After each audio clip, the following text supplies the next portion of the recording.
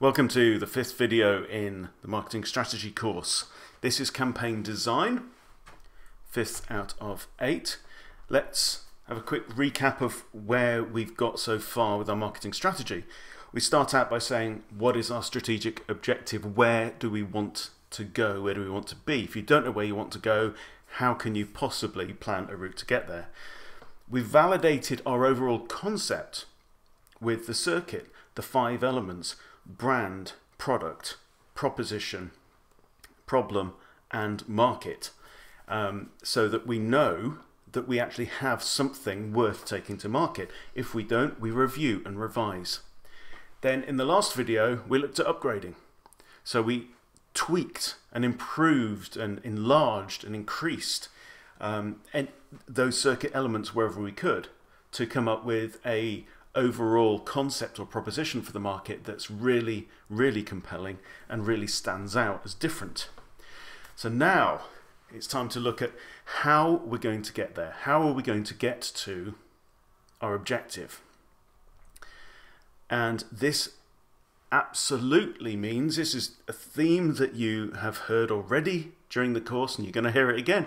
You've got to narrow your options.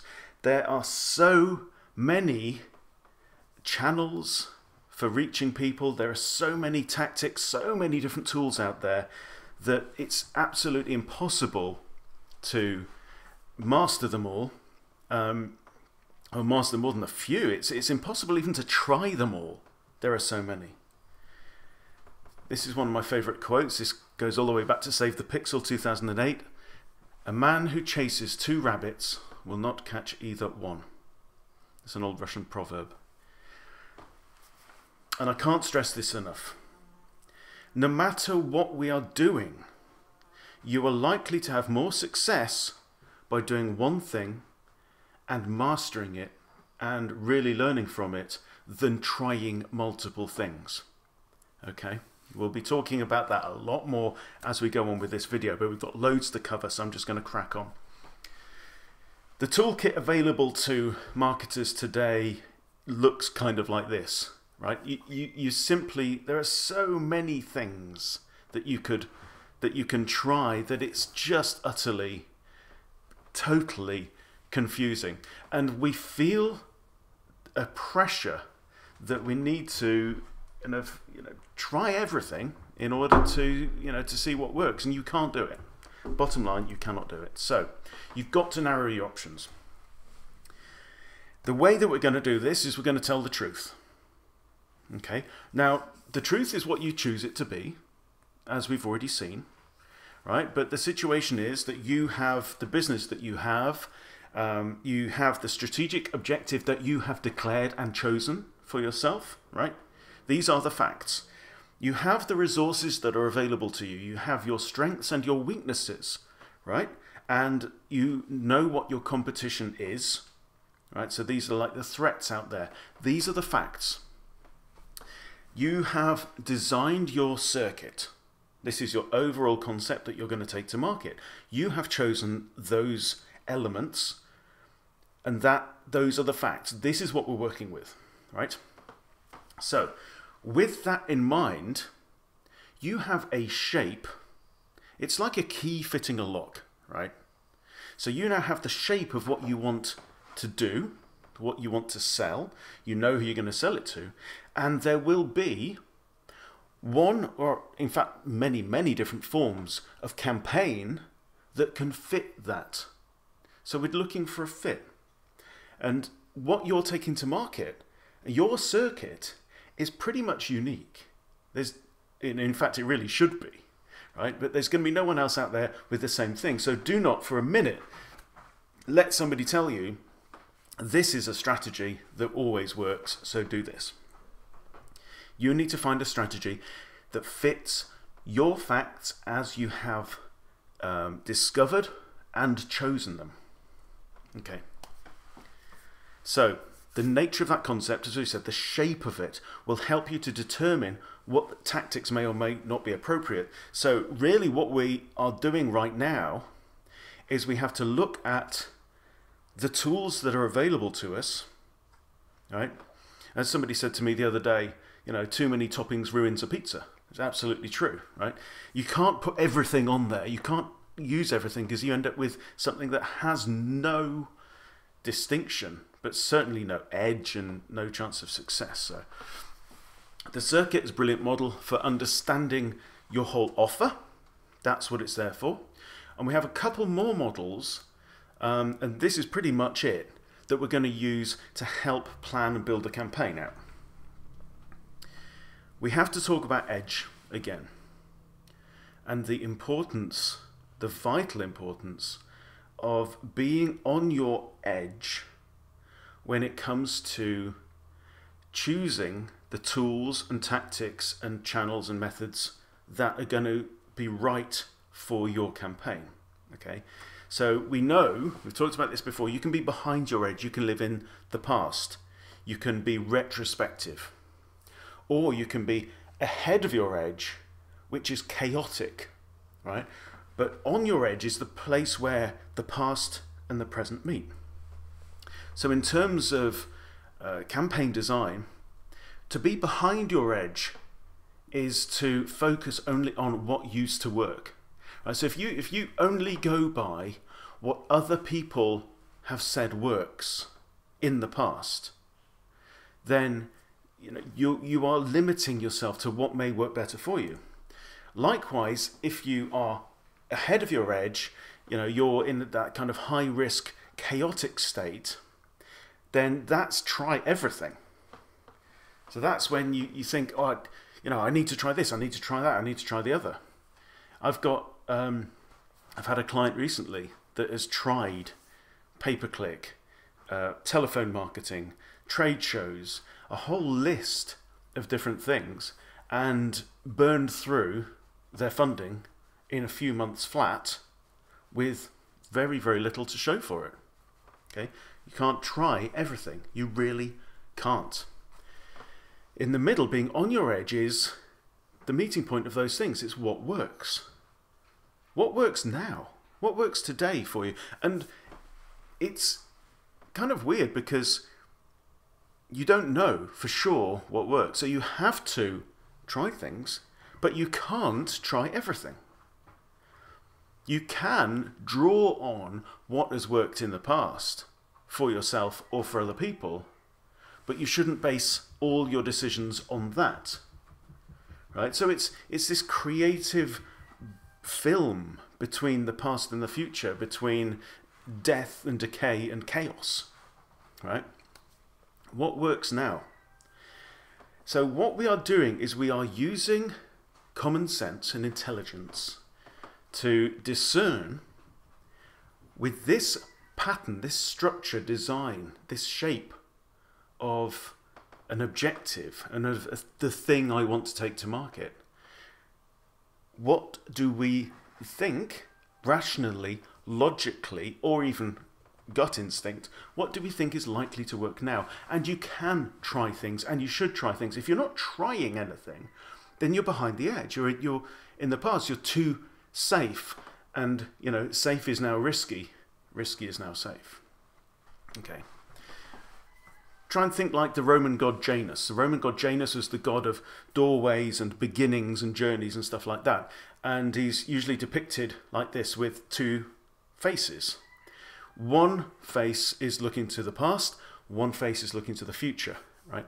So we need to appreciate what has worked in the past, absolutely. Learn from the successes and the failures and mistakes from the past. And we should also be looking to the future, because that's where we get inspiration for what might be working now, or what could work now, what could work next, right? And if you're going to create something new that's right for now, that's right for your market, that they're waiting for, you can only pull that in from the future. So, lots and lots to cover today. Here are the two new models that we're going to be looking at. One is the awareness ladder. Now this has come from my book Convert, which came out in 2011, so we're now over 6 years ago. Okay, so the awareness ladder is a model for understanding where your prospects are, and specifically where they are in their journey towards buying from you. Right? And remember, buying could mean products, services, or ideas, or whatever it is that you want to convince them of, however you want to convert them, which means changing their state, right? So it's not just financial transactions. Where are your prospects in the journey? And it's also a model for the kind of logical, cognitive steps that they have to go through in order to get to that point of saying yes to you. And we'll go over that. If you've read Convert, you'll understand this already. The second model is the 5 campaign phases. So wherever they are in this, they may already be familiar with your product, or they may be just, sitting at home eating their dinner, not thinking about anything, right? Wherever they are on that path, there are 5 things that you have to do. These are the steps that you can do in order to get them from where they are now to saying yes. Okay, so 2 models. One is, where are they? And how much of the journey is there for them to go on? The second one is, what can we do to take them on that journey? So let's quickly review the awareness ladder. As I said, this is published in Convert back in 2011, and it was also, stolen from Eugene Schwartz's book Breakthrough Advertising. Well, adapted and amended from that. So we have various steps on the ladder. Step 0, it's step 0 for a reason. It's that, and this is all in the context of problem and solution, right? So they are literally not aware of a problem.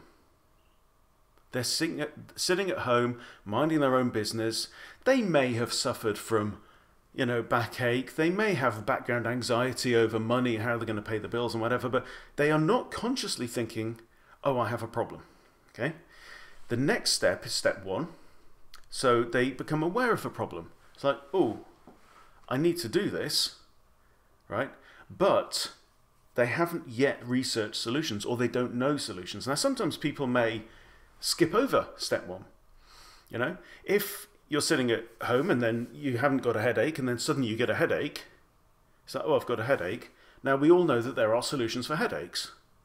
Several, Most people will think, oh, I'll just reach and, pop a tablet. So you'd skip over step 1, go straight to step 2. You're aware that solutions exist. Okay? You're aware of one or more possible solutions to the problem that you face. Step 3 is they are also aware of your solution. Step 4, they're aware of the benefits of your solution to them. Right, so they've learned something about it and they are interested and start to become conscious that your solution may be appropriate for their problem. Step 5 is they have got to the point where they're convinced that your solution could solve their problem and it is probably worth the price that you ask. And finally, step 6, when they've actually bought, okay? So, or said yes. So 7 steps really. And everybody starts at some point on that ladder with regard to any kind of transaction that we may make, okay? And you have to go through all the remaining steps, the higher steps, in the ladder in order to get to the end. You have to become aware of the solution that you buy, obviously, and then you have to become aware of its benefits and then become convinced before you buy. It's just plain logic. All we're doing here is mapping out common sense and reality. So what can we learn from the awareness ladder? Well, there's a lot that we can get out of it depending on the context, depending on your own situation. But generally we recommend that you should focus on the biggest step. So where's the bulge? Right? Where are most people who could be buying from you? What step are they at? And you'll quite often find it's steps 0, 1, or 2. If they don't know about your solution yet, which is step 3, they're either not aware of their problem, which is very often a big market. They're aware of the problem but not aware of solutions, or they are aware of solutions but not aware of yours yet. It's very likely, unless you're a very well-known brand or have a really small market that you've already kind of saturated, that most people will be in one of those earlier steps. Okay, so we should be focusing our marketing on the most likely steps where most people are going to be. Okay, so if everybody already knows that there are multiple options to any kind of problem, like, headaches, for example, you don't need to, you don't need to teach them that there are other options for headaches. They already know that. You can take that as read. So you can skip straight on to step 2. So we use different language and different methods for marketing to people depending on what step they're at. Okay? You have to meet them where they are on the path. This is an incredibly powerful metaphor that I find really useful. So they are at a point on the path. Your job is to go and meet them where they are, take them by the arm, and walk with them to the end of the journey. So you have to take the steps that you need to take. You need to talk to them and tell them the things that you need to say, they need to hear, in order for them to progress up the remaining steps of the awareness ladder. Okay? Meet them where they are and walk the journey with them. Don't miss bits out. And we've got a tool to help you with that in a bit. So think, how long is the journey? Sometimes it's a case of, you've got a headache, try this technique and your headache will be gone. And that's almost the complete thing. That's an extremely short sales cycle, effectively.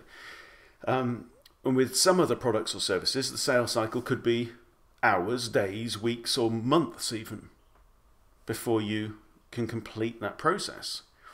So, what's the fact? What is the truth of the situation? How long is the journey between where they are now and where you want them to go?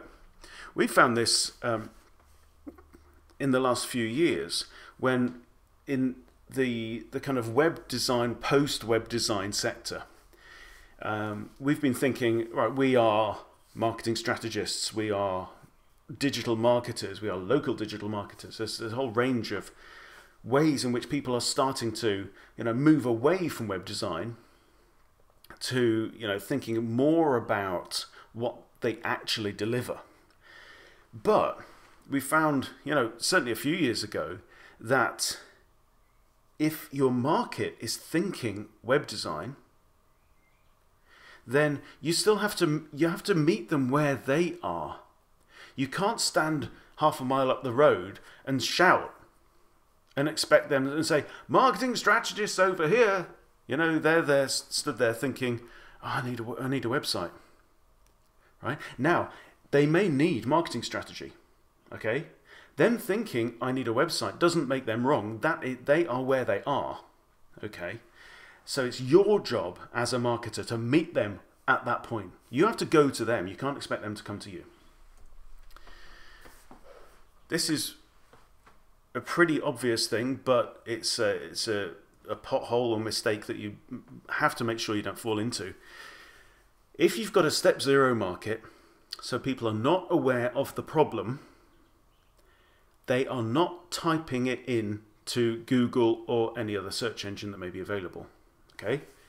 So, even if they could be doing something better, right?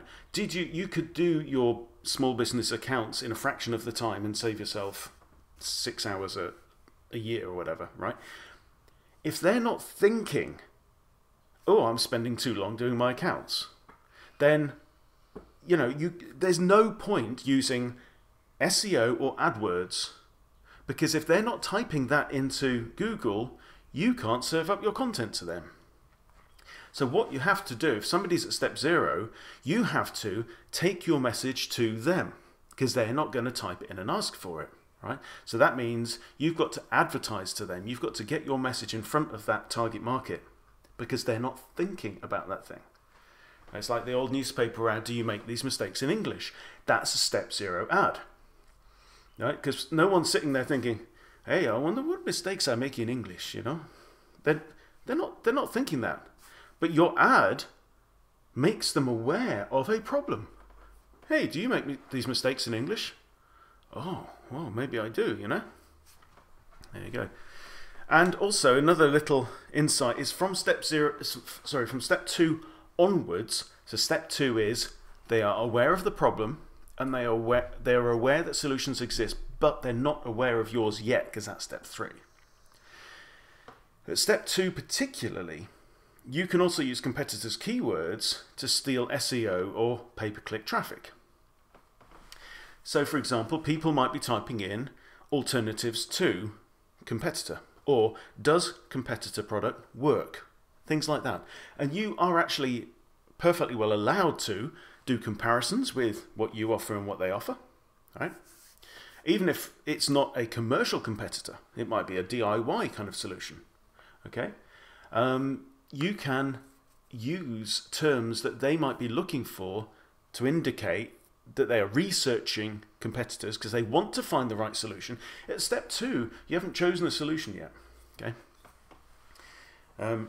Because we always have to assume that these are the people who are going to buy from you, because we don't sell to the people who aren't going to buy from you, by definition. Okay, so I've shown this before. This is the Gen Plus homepage. I think this is an absolutely excellent website. And it's a good example of meeting your prospect where they are. Okay, so these people, the target market, aren't thinking, right? They're not conscious that they want peace of mind. They do want peace of mind, but that's not what they're thinking about. They're thinking, hey, what happens if we get another big storm like last year, a big freeze, and the electric goes off and whatever, the pipes freeze. What's going to happen, right? So, although the brilliance of this homepage is the insight that came from the interview process, the insight that these people are actually in the Gen Plus are actually in the peace of mind selling business, not the generator selling business. Okay, even taking that into account, you still have to meet them where they are, right? So they may have typed in home generator Ulster, right? Or home generator Dutchess County, for example. Okay, so you still have to meet them where they are, and then present them. You could. This is walking with them down the road. Okay, so then the headline, "You deserve the peace of mind that comes with an automatic standby generator," is you talking them along the journey as you walk together. So the awareness ladder is the first of the new tools that we'll be using to plan your campaign. The second one is the campaign phases.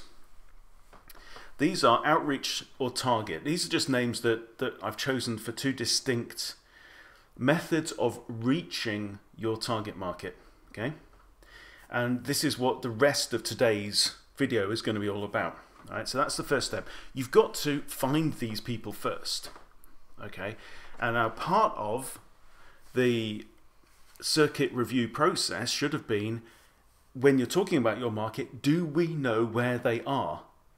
Do they congregate in any one place? If they don't, and if you can't think how you can find these people other than putting a TV ad on every single channel, then you may need to go back to the drawing board. So you should already have an idea about where they are, and you've probably got multiple options for channels of how to reach them. Okay, so that's the first one. The second one could be capture. Now, this doesn't always happen, but nearly always happens, and particularly when we're talking about online marketing, but also happens in traditional marketing as well. For example, you used to get a lot of tear off and fill in, mail in vouchers in newspapers that people would put their name and address on and mail it in order to get something back.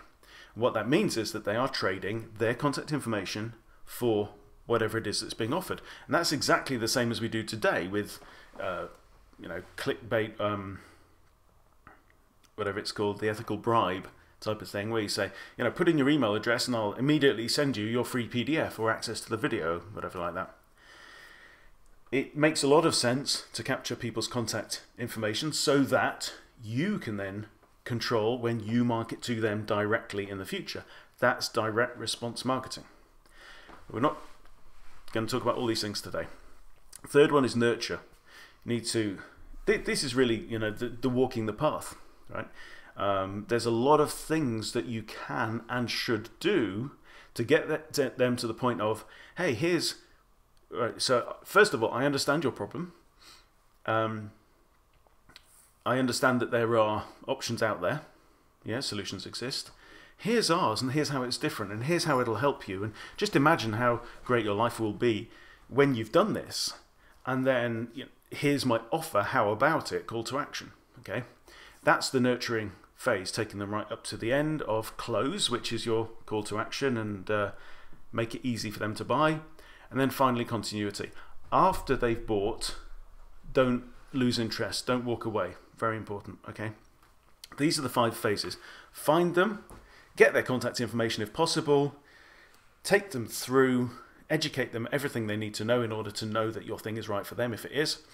Make the close, very important. And after you've done that, what happens next? Okay. And when marketing strategy means that you've planned for all of these things. Okay. Nearly always capture, but not absolutely always. I mean, one example might be, so basically, if you know that you will never need to market to that individual ever again, then you don't need their contact information. Otherwise, you probably do.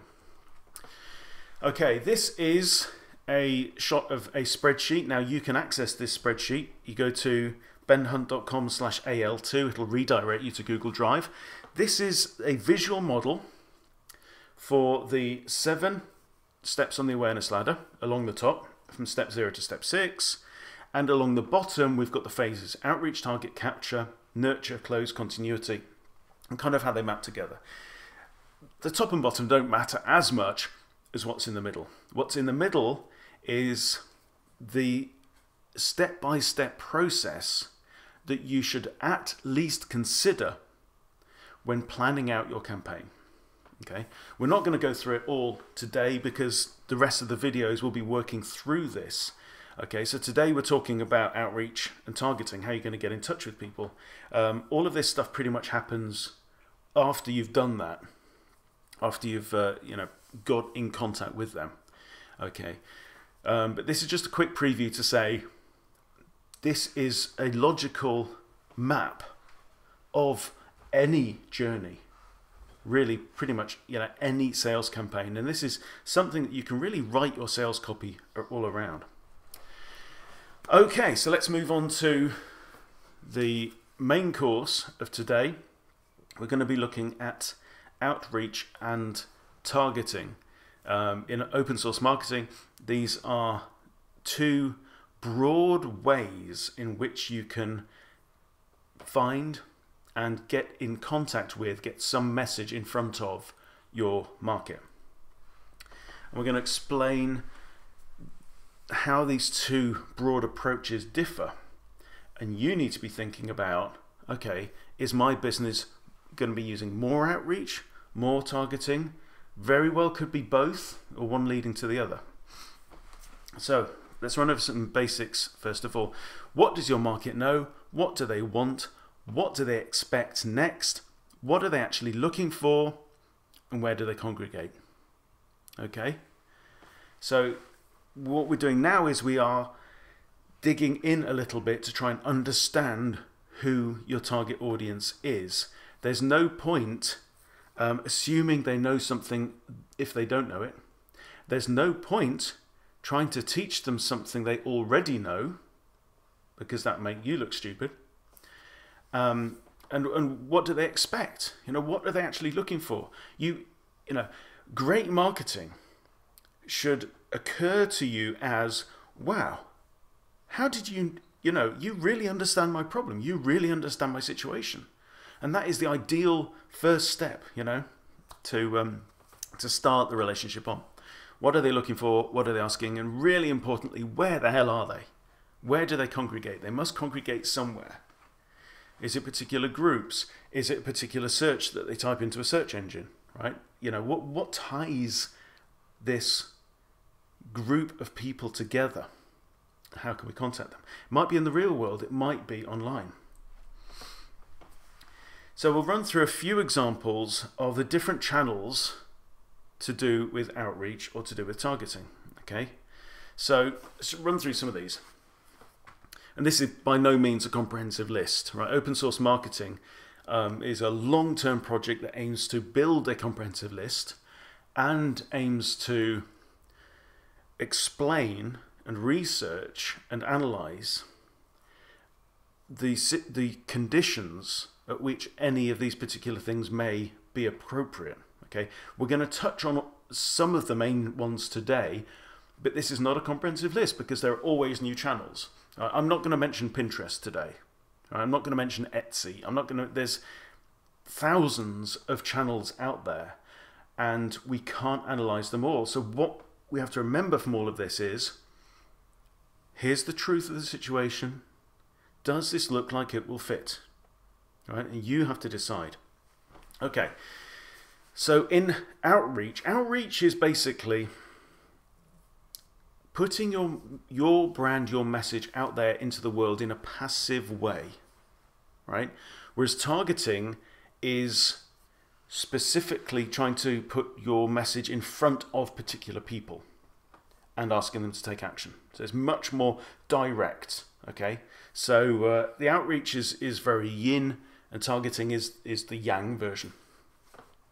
So in outreach, brand awareness advertising and PR, right? This is how you increase awareness of what you're doing without a specific offer. Whereas on the targeting side, direct response advertising is saying, do you make these mistakes? Fill in this now and we will send you a solution. You see the difference? On the outreach side, you've got like content marketing, where you put out blog posts, videos, whatever, around a general interest, to help people generally, to build up your profile, to build up links and social shares and all that kind of stuff. Whereas direct mail, comes from the direct response field, where you send people a letter and say, fill this back in and send it back. Okay. Email list building. This is generally, increasing the reach of your business. Whereas list rental, it's not your list. So list rental is where you would go to a partner and say, hey, I understand you've got an email list that fits this profile. Please can we send out this offer to them and, strike a deal with that person. In outreach, generally SEO is more of an outreach type of thing because it's fuzzy, right? It's difficult to target specific people at a specific time. You can't really turn it on or off, right? On the other hand, you've got pay-per-click or pay-per-action, which is when you only pay when something actually happens on the other end, but we'll generally talk about pay-per-click, which you can switch on or off, very specific. You can be targeting the same keywords, but pay-per-click, you've got way more control over it. On outreach, you've got social organic, which could be building up your Facebook followers, building up a Facebook group, Twitter followers, all that kind of stuff, LinkedIn, just generally increasing your profile, increasing your reach. On the other hand, you've got social paid, which is saying, I'm going to invest $5 to push this post in front of this many people because I want them to see this post at this particular time. So you can start to get a feel of the difference between the two. Let's go into a little bit more detail. Outreach is generally slow and targeting is generally fast. Okay? And in fact, I tend to think about slow methods versus fast methods is quite an easy way to think about it rather than outreach and targeting. By the same token, slow things tend to be longer term and fast things tend to be short-lived and immediate. Okay? With outreach, you generally own the channel. That's not always the case. Sometimes you're in rented property, like a Facebook page, Facebook group. Facebook can switch you off at any time. And of course, if you really mess up with SEO, then Google can, send you to the Badlands as well. But generally, you have a lot more ownership over the channel, whereas targeting tends to be pay to play, With outreach, you've got less direct control. And with targeting methods, you have a lot more control, right? But remember, there are pluses and positives and negatives to either side. So it's more of a case of what's right for your business, what's right for your particular campaign. Because there's no one that's better than the other. Both are good, right? Outreach tends to have low measurability because it's fuzzy, right? It's web-like. You can't control this thing. You put stuff out there and you trust that it will come back because it can happen seasons later. With targeting methods, tends to be really high measurability. And we're going to look at a bunch of examples of each of these in the rest of the video. The metaphor farming versus hunting I find very meaningful to me. So in Paleolithic times, right, this is hunter-gatherers. This is when human beings were hunter-gatherers. And what that meant was, if you don't go out hunting, you're not going to eat, right? And there are still hunter-gatherer communities on the planet. Okay, compare that to the Neolithic period, when what we did was we started to say, well, instead of going out and picking berries and finding grains and hunting animals and stuff like that, could we farm them instead? So that's when people started to domesticate crops and also domesticate animals. So they would, instead of going out and hunting the cows or pigs, they would catch the cows or pigs, whatever, and they'd put them in an enclosure, and they would care for them and protect them with domesticated dogs and to protect them and all kinds of things. What some people think that what that meant was that we were able to get so many more calories because we were controlling, managing the situation, right? But so hunter-gathering is targeting. It's like, you stop doing it, the money stops coming in. Whereas the more kind of farming, agricultural lifestyle takes maybe more effort, right? And it's over a longer period of time, but the results come for a long period of time. So you plant your beans grow, you eat most of your beans, you keep some beans to plant again next year, and next year you have more beans, okay? But it's a slow process, but it's an incremental process. And then, of course, you could fast forward to the modern day, where nothing really makes much sense. I think both the other lifestyles are quite appealing. Yeah, the metaphor breaks down at that point. Okay, so our job here is to understand enough about the different options that we've got for outreach, targeting. How are we going to reach our target market? We need to understand enough so that we can say, all right, all of these ones, we know that doesn't apply to us. These things could, and we should try 2 or 3 of them, okay? And we should put effort into it. This is our old friend, the 80-20 curve, okay? Which says that 80% of your results will come from 20% of your effort, right? And 80% of your effort, the bottom of the curve, will produce poor results, basically. Now, what does this mean for campaign design in marketing strategy? It means don't try everything again, right? Stop me if I'm repeating myself. Don't try everything, because it's almost as though the results that you get will follow this kind of timeline. As long as you're not doing something that's completely wrong for your business. If you invest in mastering email marketing, right? Really learn how to get, how to write fantastic emails with a great story that gets engagement and people love to read and look forward to opening. And you learn about your audience and you learn what they like and what they respond to and what they don't respond to. Then eventually you'll probably get a ramp up in performance. Okay. You also need to, know what kind of people you want to be getting onto your list so that you're not, shouting at people who aren't interested. But, you almost have to go through a period of learning. For pay-per-click, this is particularly true. You should expect to lose money on pay-per-click, for the first few weeks at least. Okay, and maybe not necessarily lose money, because you can start very specific and be more careful. But you know, it's certainly viable to plan to lose money with pay-per-click, because what you're doing with that is you are actually buying intelligence. You are putting something out there in a rapid form, a rapid way. That's targeting, right? Because you pay to play with targeting. But what you're doing is you're buying the market intelligence. Now, your results will come later in the process, once you have broken through that kind of break-even barrier. Okay, and that's when you'll get your big results. But if you try a bit of pay-per-click, you may as well just burn your money, right? You try a bit of SEO, pointless. What's the point of doing enough SEO to get onto page 3 for a term? No point whatsoever, right? If you're going to do SEO, you have to be looking at those top 3 places on the first page, really. And this goes really for anything that you do. Don't do a little bit of conversion optimization. Don't do a little bit of anything, right?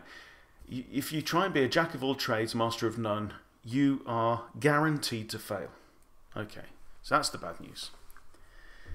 Don't try stuff. And not to put it in another, other words from Master Yoda, try not. Do or do not. There is no try. Okay, so this isn't about trying stuff. Yes, you can test stuff, but you can't try everything. Try a few things that you've got really good reason to think could be effective for you. So in the last bit, what I want to do is start to talk through some of the main outreach and targeting channels that are available to you, so that you start, and this isn't really a point of we need to start making decisions about these things necessarily, because what I'm trying to get you to do now is to be conscious of how different tools and channels and methods have a different style, a different character, a different shape, so that you can decide for yourself which ones are right.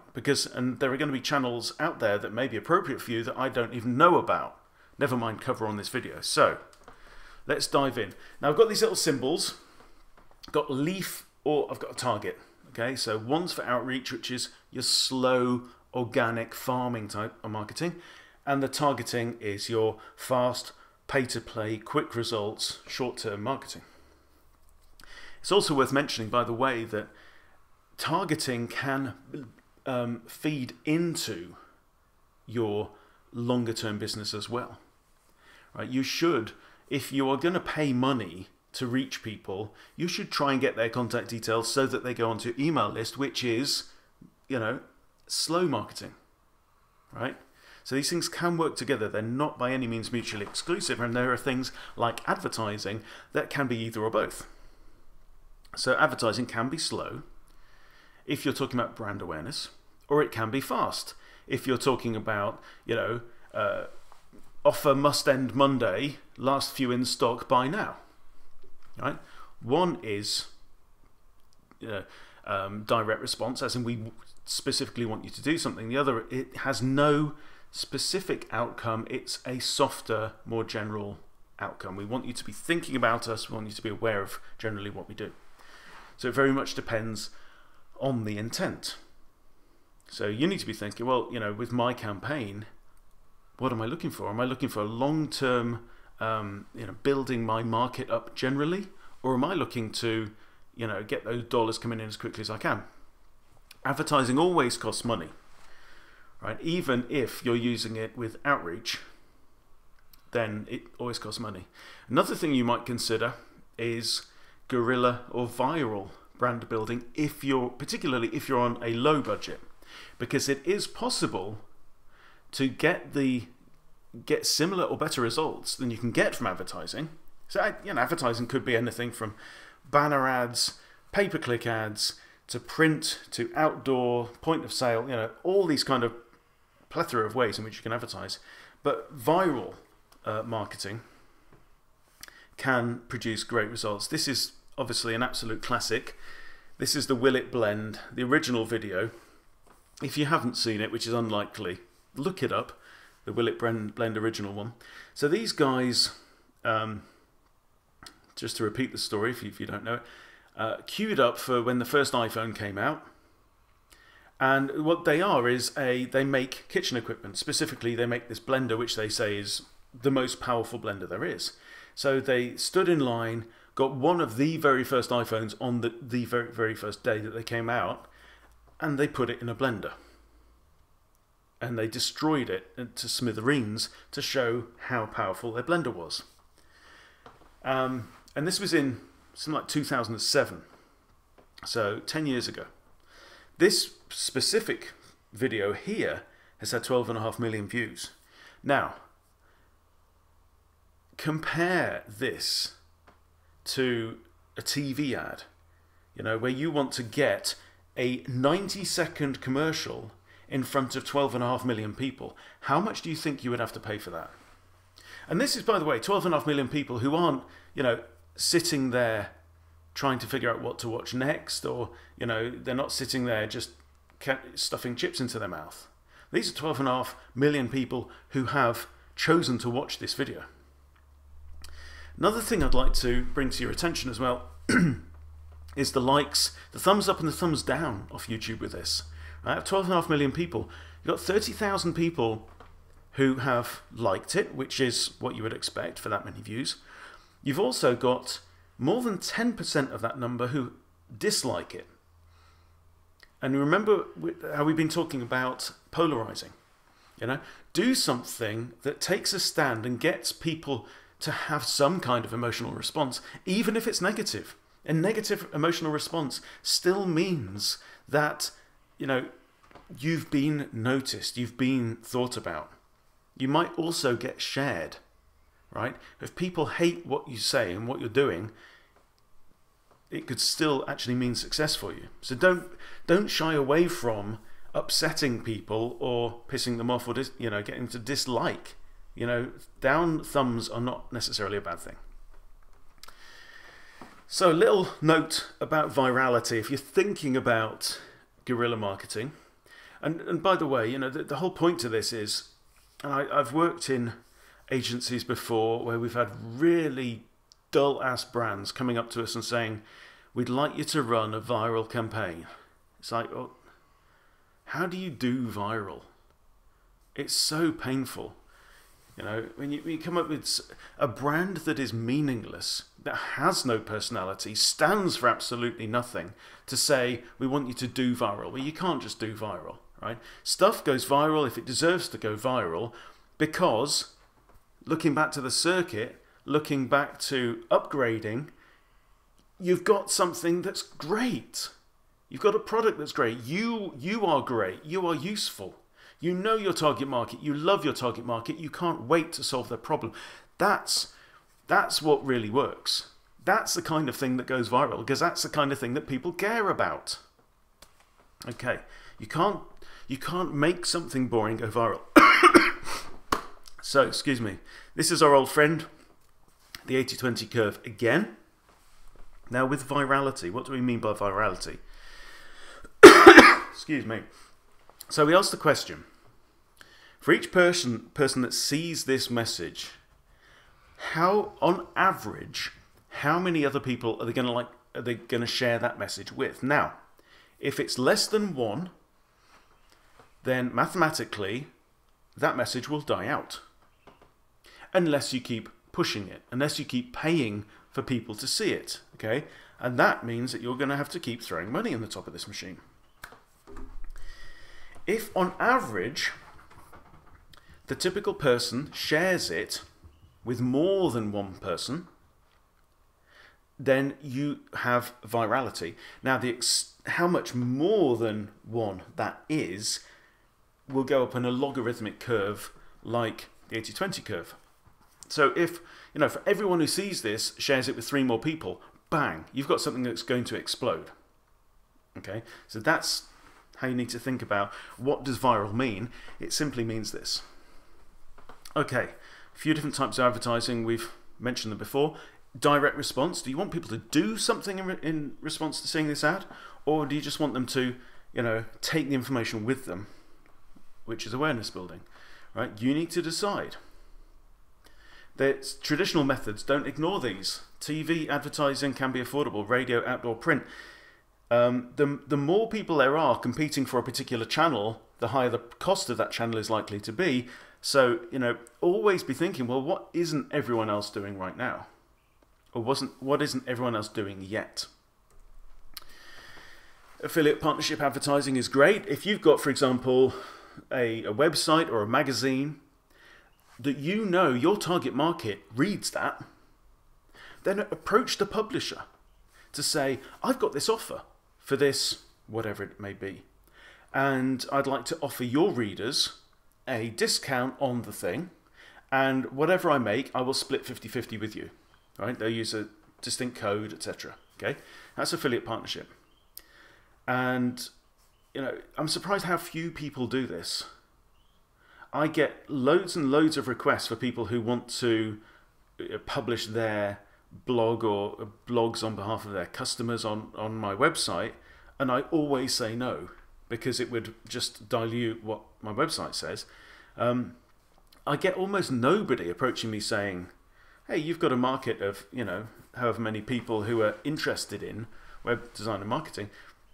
Here's an offer. How would you like to do this? I think I've had one of those in the last few months. This is really good. But remember, so this is definitely targeting, because you're going to pay. You're going to pay for that success, but you're paying out of your success. Okay. Sponsorship is another one. You know, you can put your name on something else, something that's likely to be seen by your target market. Obviously, pay-per-click, pay-per-action. And on the social side, you've got boosted posts. Lots of different types of advertising. Mainly, these are targeting.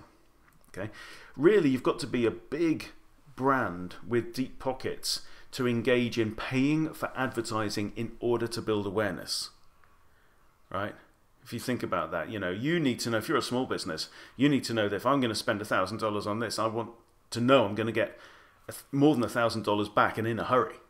You can't afford to do general brand awareness building advertising over a period of time in the hope that the stuff will trickle through in a year or two's time, or even a month or two. Content marketing is slow marketing. That's outreach. It's unpredictable. It's slow. You know, you don't always know what's going to work, but it is very long term. The results can come over a significant period of time. And the key to this is edge. The key to this is that you don't want to publish content that's so far out there that people go, that's whack, I don't even get it. You don't want to publish content where people go, oh, that again. You know, we know all about that. What you want to be doing is publishing content that is almost at the front of people's minds, almost on the tip of their tongue. And I've got a great example of this. I published a post in, I guess, Christmas 2008, called the Web 2.0 Design Style Guide. In fact, that isn't exactly true. I wrote one called Current Style in Web Design before, and this is a perfect example of edge, right? Follow me on this. The Current Style in Web Design post, which is from like 2006 or 2007, was getting loads and loads of traffic. Like, I was getting 6,000-7,000 visits a day to Web Design from Scratch. And I looked on Google Analytics, and I looked at the search terms that people were typing in, because Google used to be a lot more open with that stuff. And there were loads of people typing in Web 2.0 design. And I thought, what the hell is that? Right? What does this mean?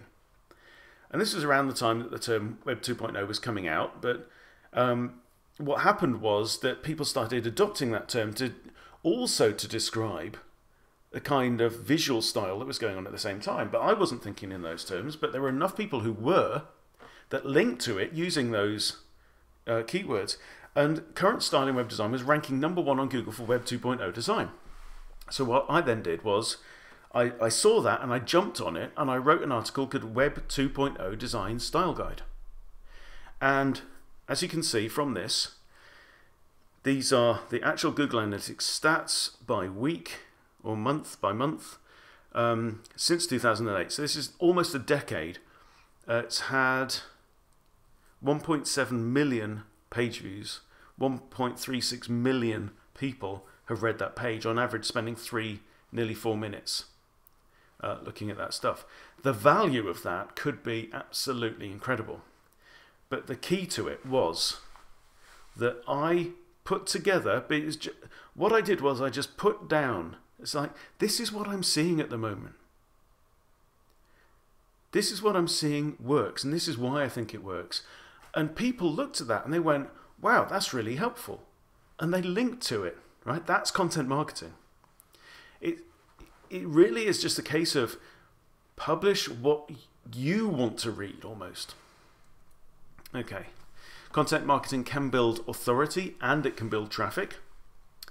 It can include blog posts and infographics and video marketing. So you can use YouTube, a great way to get on page 1 of Google as well, using YouTube. Books and ebooks, and also interviews. I think interviews is great. So you've got a particular topic that you want to talk about, tell people about. Phone up your heroes. Who are the people that you would love to be sitting around a table talking about that stuff with, right? Get in touch with those people and say, please, could you give me an hour of your time over Skype or whatever, Zoom or GoToMeeting, because I'd love to ask you and explore about your work, your insights and stuff. And you'd be amazed how many people say yes. They get exposure for their message and whatever they're doing, whatever they're selling. You get kick-ass content. Okay, having your own email list. This is an outreach thing. Yes, you can use it specifically for targeting. All right, so you can have a mailing list. So I can send out a message to everyone in the US on my list who has opened an email about this or that or the other. So you can use it for quite specific targeting with a specific message. But as a strategy, should we or should we not be starting and building our own email list? Well, the answer is nearly always yes, you should. It's nearly always a good thing. Email lists are wonderful, but don't let that don't ignore social as well. Social could be catching up with it, and this is just really because of the way that things go. It used to be a case that you'd feel special when you got an email, and now, who out there doesn't get enough email? I think we would all say we get more than we need. Okay, so it takes a lot to cut through the noise on that. Like I said before, the only reason not to capture people's contact information, or particularly email, is if you're in a competitive single transaction market where you really need to focus people's attention on the sale rather than, oh, why don't you put in your email address? So you don't want to be offering them too many things on the same page. I heard this statistic a few years ago. I don't know if it's still true. It may be more or less now, but what I heard was that research showed that the average name on the average email mailing list was worth £10, about $13 in today's money. It used to be about $16, globally. Okay, so for every name you can capture, you should expect to get about $13 to $15 back from that name over time. And the great thing about any method of capture, actually, but particularly on email, is that you get to control the conversation. You get to decide when that person gets the message, right? So you can actually push your messages out to them, and that's the great thing. Always remember that people need a good reason to trade their contact information, right? Don't expect to put keep updated or get our news or just join our newsletter. If you've got a website that says join our newsletter on it, think of something else, for goodness sake, because we all have enough email already, right? We don't need any more email. Give me a reason to do it, right? Offer me something. I'm going to send you a preview of my new book. I'll send you a free video series. I give away 5 ebooks off Web Design from Scratch in return for an email address, and it works. Email list rental is the targeting version of the same thing. This is the fast money version, right? So this is when you get a partner who has an email list, and you make a trade with them so that you can send your message out to their email list. It's a good way to get a large and targeted audience fast. Obviously, size depends on the size of the mailing list. But because it's targeting, you're going to have to pay. So be prepared to pay that list owner either a one-time fee or more likely an affiliate fee. So for how many people respond, and you'll quite often find that they will recommend you as well, and you'll maybe do a series of emails. And synergy is the key. This is incredibly important. So what you're offering and your brand should be a natural fit for that market, right? So you hope that the list owner understands who is on the list, and you also want to know, how responsive is the list? What is the general open rate? What is the general click-through rate? What are they into? What kind of offers do they respond to? So you need to know all of that stuff before you commit your money. SEO, we've already touched on. SEO, I believe, is an outreach tool. It's possible to... There are people saying you can use SEO in a targeting kind of fast money context. There are people who will say to you, you give me $5,000 and I will... get you to this position for this keyword, and you will get this much traffic within 3 months or 6 months. And there are tools that claim to predict that. The problem is that most of the time you'll be buying into black hat techniques, and the risk there is that black hat techniques can be switched off and nullified by Google and other search engines as soon as they're discovered. Right? If they leave any kind of fingerprint, Google has got very smart people out there who are trying to, prevent people from gaming the system so that they they can continue to deliver the most relevant and the best content in response to your search. Okay. Yeah, don't let that put you off. SEO can be great, but generally what we're thinking about SEO now is content marketing, getting great content out there. And almost don't get too hung up on measuring the response, because the response is likely to come over time, and it's going to be fuzzy. It's almost outside of your control. What is in your control is the quality of the stuff that you publish. Done well, as we've seen, SEO can deliver a huge payoff. My Web 2.0 design style guide was specifically designed to get to #1 for that search term. Okay, and it probably still is, although the search term has dropped off because no one's talking about Web 2.0 anymore. Think about what the search engines want. Google's job is to take the query that you type in and to give you the 10 or so best and most relevant results for that search term.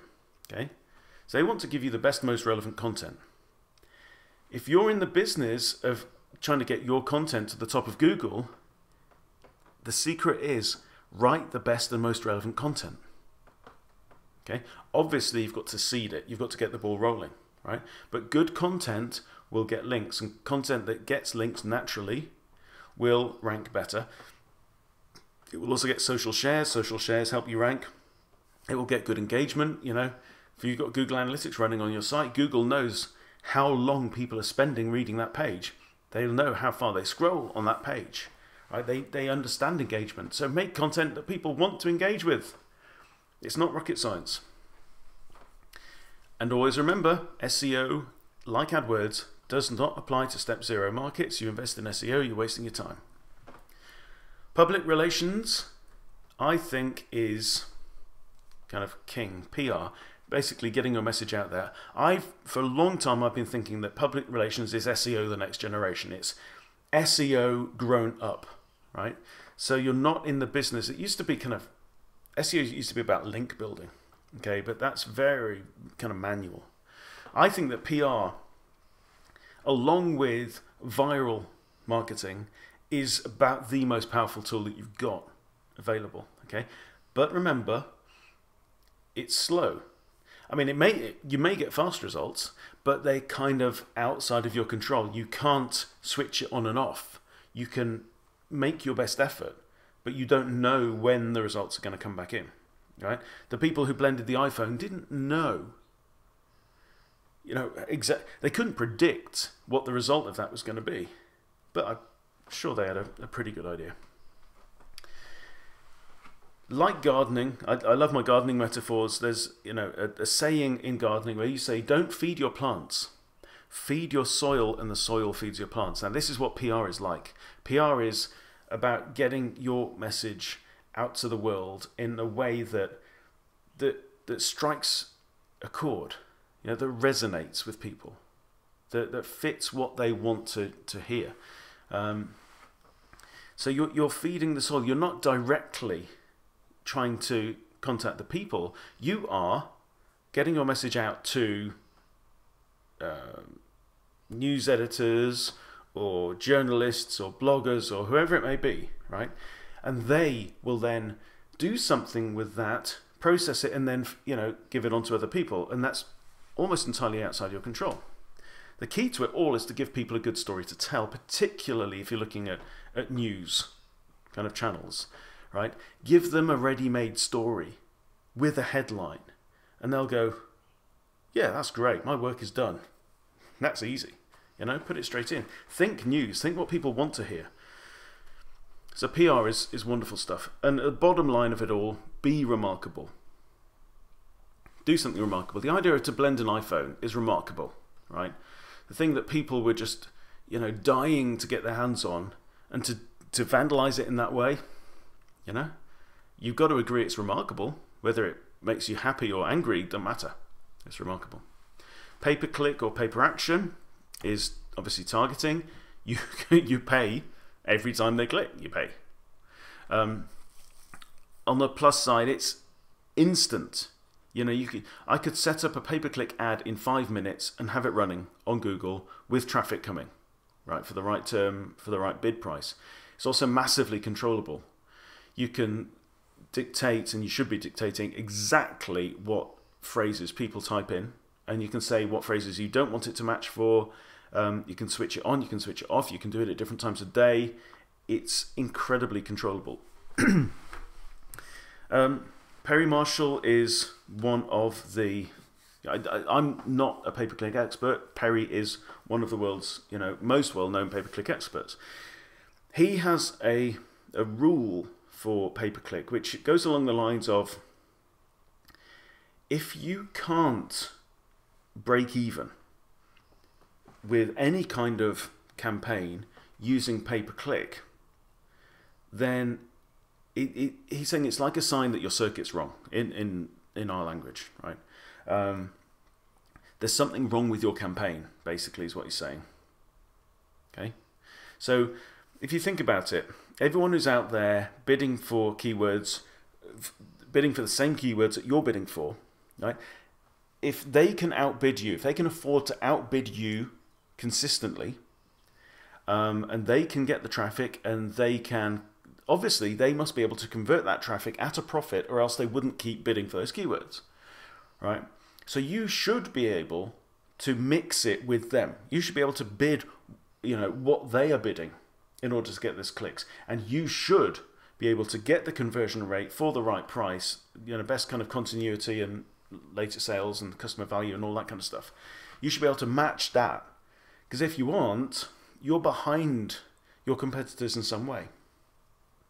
So pay-per-click can actually then be a very useful tool for research, as in, okay, right, Google's told me roughly how many people are actually searching for this term, but if you are active on AdWords, they'll tell you exactly how many people have searched for that term in the month, right? You can use it for testing, you can use it for validation, you can test an idea with it, right, very rapidly. All good stuff. But of course, you pay. And never forget there's a massive difference. Don't lump Google AdWords, which is pay-per-click in response to keywords that have been typed in, with Facebook pay-per-click. With Facebook pay-per-click, you put out your content the same way that you put your ad on Google. Facebook can be obviously much richer content, videos and stuff like that. With Facebook, though, you target people by their profile. You target them, both will let you target by location, which is great. Facebook will target people by gender, age, job title, etc., etc., etc. Lots and lots of different things that you can do. And likes and interests, right? So if you've got a particular brand, say, well, I want to target people who have said they like that brand, Facebook will let you do that. Google lets you target people. Google knows very little about their profile, but it knows a lot about their intent.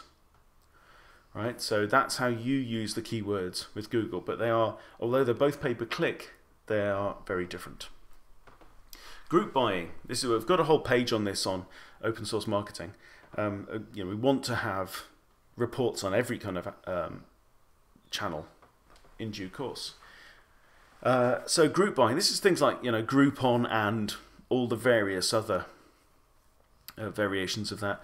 Really good for new businesses. This is targeting. It costs money.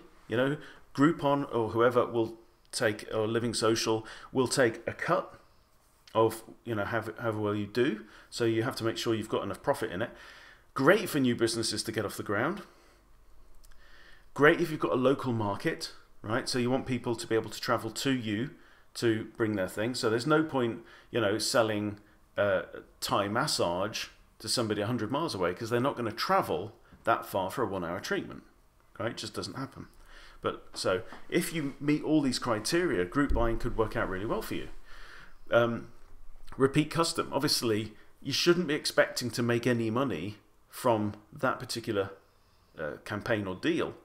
You should make your money in repeat custom. So, I've used one for a local barber's, and the idea is that if I go along, he's not making anything with that 45 minutes that he spends doing my hair and beard, right? But what he's banking on is that I have such a good experience that I will go back and pay the full price every few weeks. Okay. Obviously, like I say, you've got to have a high enough profit margin so that you're not actually losing money on every sale. The wrong group buying offer can kill a business. Okay, and you have to have that distinctive customer experience that's going to get people coming back. Another really good use for group buying vouchers is if you've got quiet periods, either in the week, so days in the week where people don't tend to come, or times of year when people don't tend to come, and you can then focus your promotion on just those exact times. Podcasting is another great outreach tool, because you don't know exactly who's listening. You don't always know how many people are listening, but podcasting can be really, really useful. It's another way that you can build and grow your own channel that you practically own. This relationship, it's like a one-to-many broadcasting medium, and it's really grown a lot over time. It absolutely needs a niche. It needs something. It needs to stand for something, right?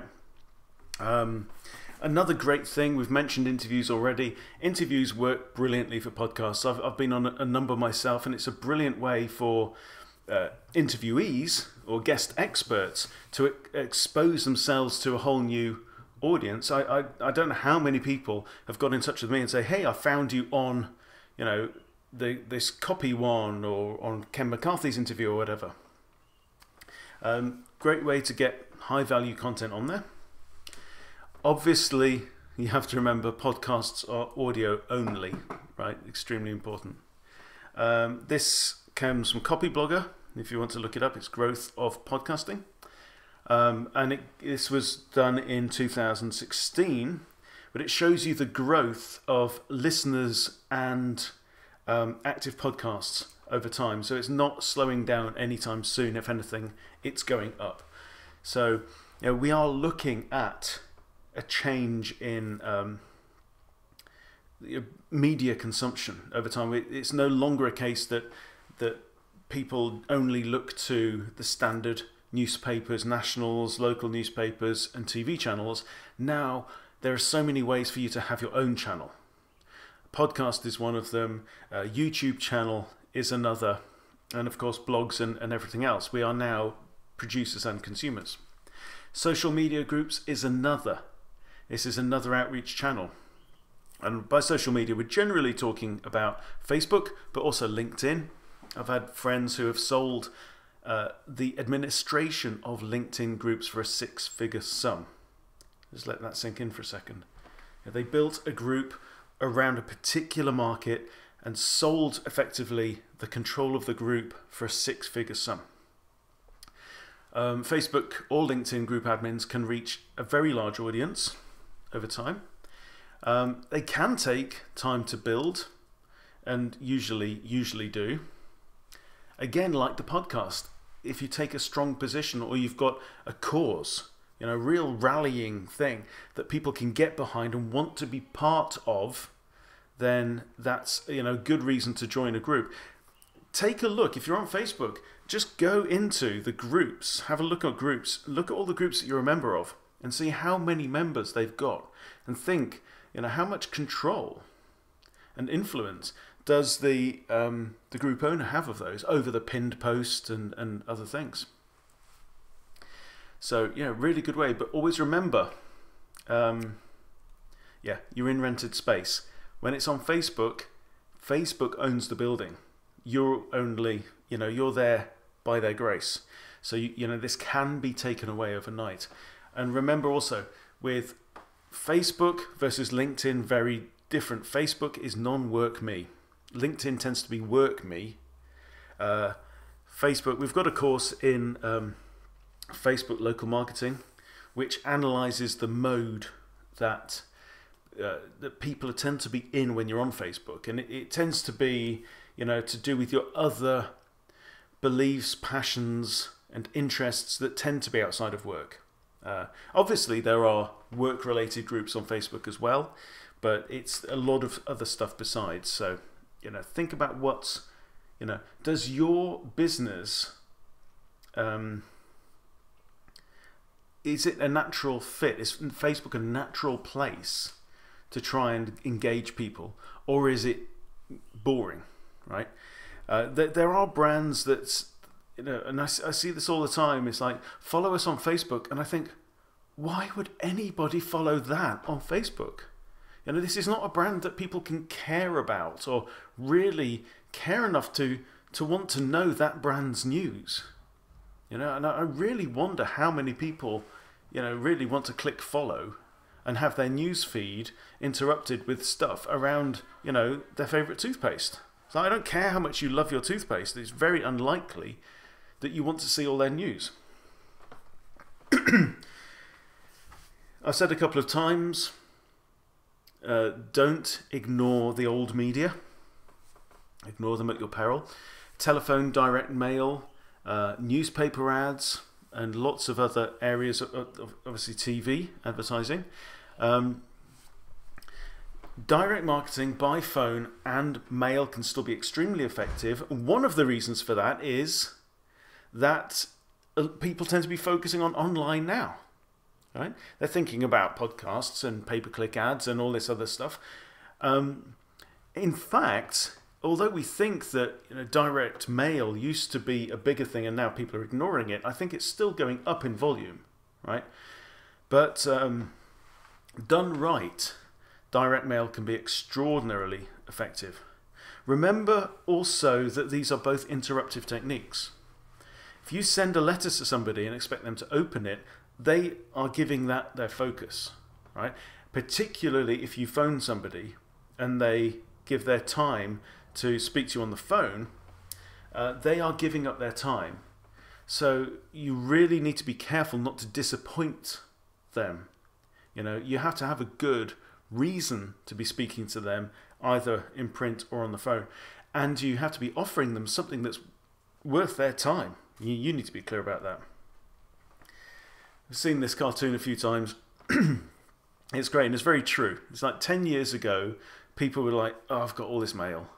And they go, and AOL pops up, you've got mail. And they go, wee, this is so exciting, this is interesting. And now we're drowning in email. Absolutely, more email than we know what to do with.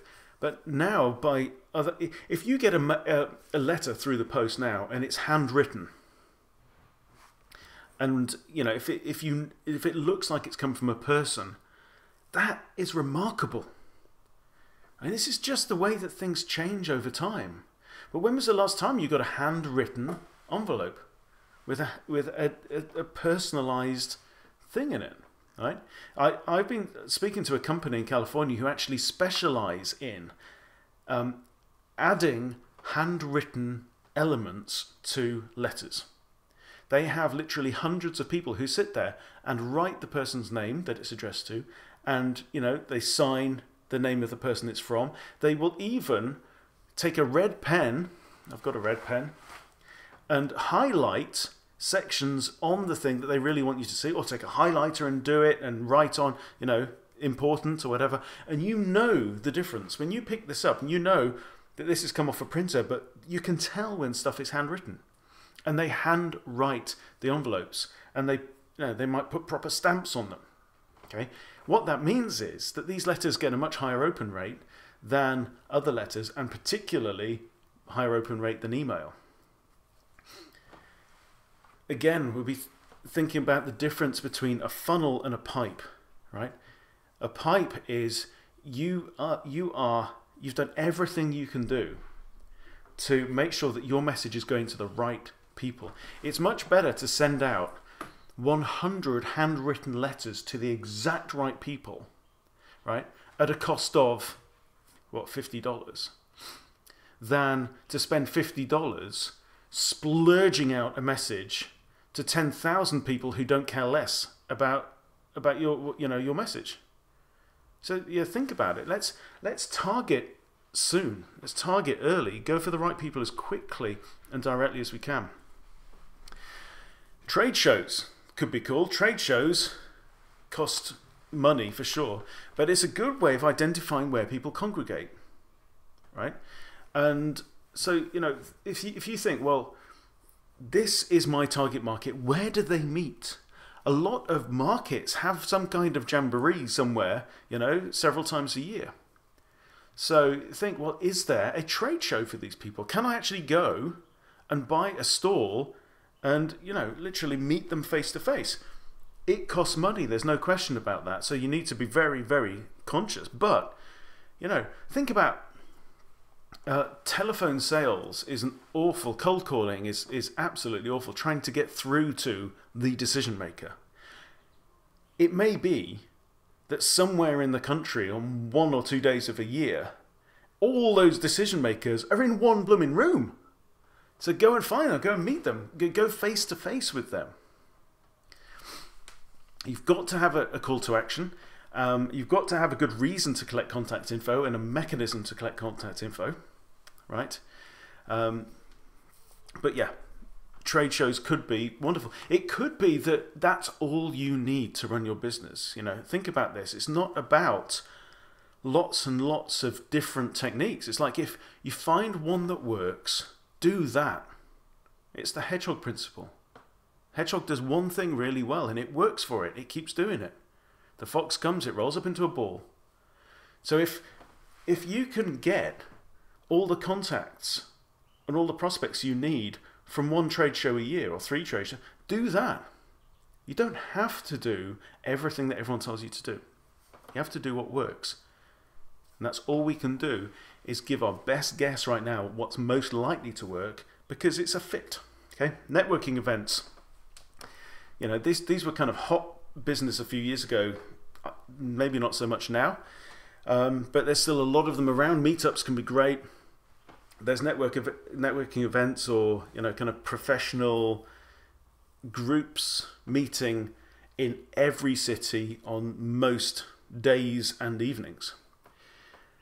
It's really important to know the group before you go into it. So who is this? Is this actually my target market?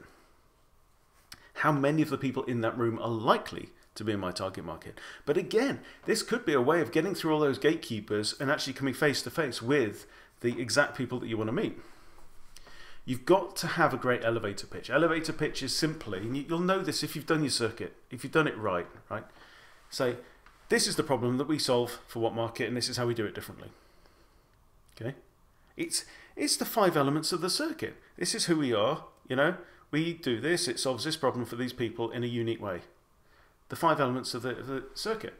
So the elevator pitch, the idea is You go into an elevator, someone turns to you and says, hey, you know, I saw you getting coffee, what do you do? And you say, one sentence, this is what we do, this is why we're unique, this is what we're about, this is who our market is. They know it all in pretty much one sentence. Okay, so that's the elevator pitch. Always think about giving value, and this is probably a rule that goes throughout a lot of marketing. Always be the first to give and be the last to give. Give value when you're networking. Bring people together. Show them that you care about them. Don't just go in there with a stack of business cards and batter everybody over the head with your message, because they're not going to like it. Also consider hosting your own events. If there isn't one, I know a guy who set up an event for, I think it was specifically for CEOs, right? And it was a breakfast event, and it was something like 90 minutes long, I think, and it was only for CEOs, and that was his target market. But he set this up and he invited people, and what he realized was that being the leader of a company, being at the top of the pyramid, can be quite a lonely place. And just creating this space to bring all these lonely people from the top of their pyramids all into a room together where they could actually share and exchange stories and give each other support for being a CEO. He said that was incredibly valuable for them. And he almost didn't have to do anything, because simply, it's a bit like, what we said about upgrading your brand. What can you be to these people? Be the host of a party. This is literally being the host of a party. So even just by virtue of the fact that he had brought these people together, that lent a kind of a glow to who he was to them. And he, I think within a few weeks, struck a deal, went into some kind of partnership with a couple of these people in the room, and they just, invited him in on that. And it was absolutely perfect. And he'd done very little, and he'd spent almost nothing. What he did was he used his imagination to create a space to invite his absolute perfect target market into. Watch out for this one thing. A lot of networking events can be painful, and the way I describe it is it's a barn full of cockerels and no hens. It's like everyone's out there wanting to do it to other people, so everyone's out there wanting to sell, and no one's buying. Right? If you find that situation, then it's time to move on to something else. Okay, not many more to go. Speaking engagements. I love speaking engagements. They can be great for building authority, but again, they can be great for getting in front, face-to-face with the exact people you want to be face-to-face with. So look for those seminars. Look for those, trade shows often have seminars and stuff on the side. But I've spoken at several events, and the companies that are represented there sometimes are quite astonishing. So it's a great place to find congregation, basically, is what we're just saying. Your target market can all turn up in one place. So even if you're not getting paid for this, even if you have to pay for your own flights and the hotel, the opportunity to get in front of these people could be amazing. You have to understand the rules of the game first. Some speaking events permit you to sell from the stage. Others absolutely forbid it. So don't go breaking the rules, because they won't be happy with you about that. Right? But go up and give your absolute best content. This is your opportunity not to tell people how great you are, but through the medium of case study. When you've got people sitting there for an hour with their attention fixed on you, right? That's the attention. That's your opportunity to show them what you can do so well.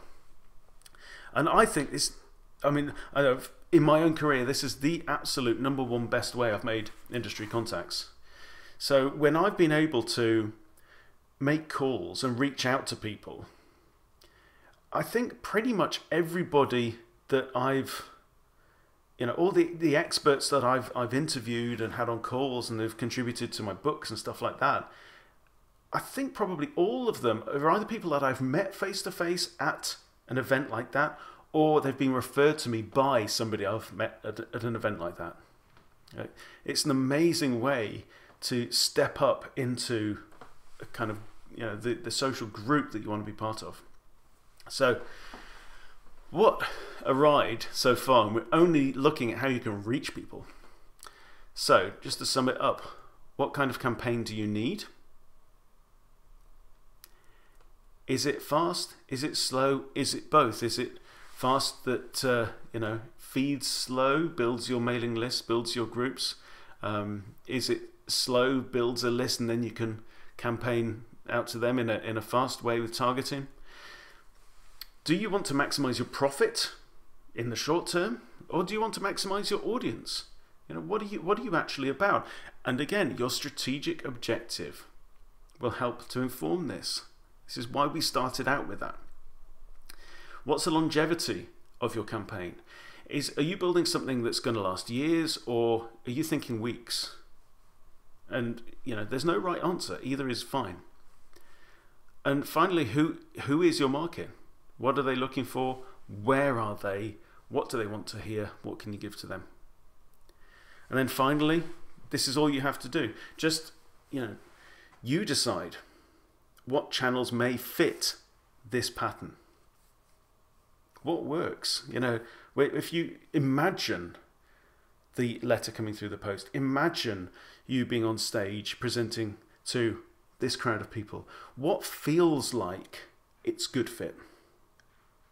So my recommendation would be pick a few, no more than 5 kind of channels at this point that you can put your effort into, and safely ignore the rest. So that's the end. Because this is all part of open source marketing, this is an open source marketing project, that, you know, I would invite you to be part of this. I want to continue to interview people who are specialists in one particular channel or method or tactic, so that we can really delve into what is the best context, who should be considering this and who shouldn't be considering this. Because as we do that over time, we're going to be building up a fantastic resource.